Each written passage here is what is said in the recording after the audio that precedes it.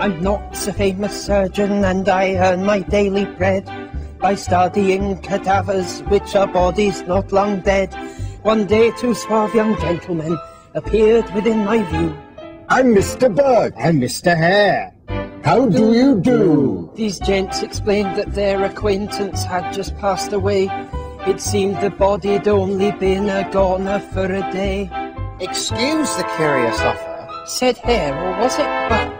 but would you care to slice this up to see how corpses work? Well, it's always a palaver getting hold of a cadaver, so I said yes, I'll have her. Oh, it's a he.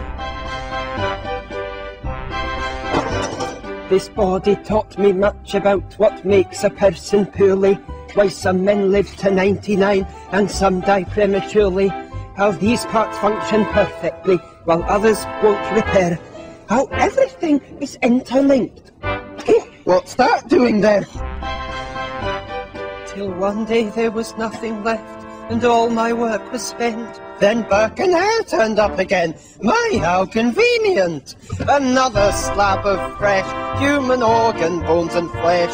Another gory sesh. Excellent views. As time went on, these kind men brought me several guys and gals. My lab was chock-a-block with all their freshly passed on pals. I paid them lots of money. Bodies came from everywhere. You really are a busy Mr. Burke. And Mr. Hare. They seemed such cultured gentlemen. I never did suspect that Burke and Hare were not so nice. I really should have checked. Then one day a policeman came, asked if I'd seen a chap. I hadn't, but days later his corpse turned up in my lap. It seemed that these acquaintances of Burke and Hare actually were not their friends, and many did not always die naturally. Burke and Hare had murdered them.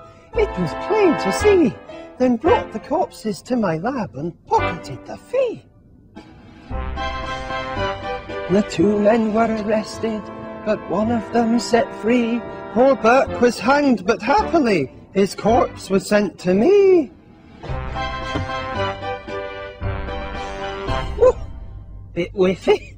Still, much to learn.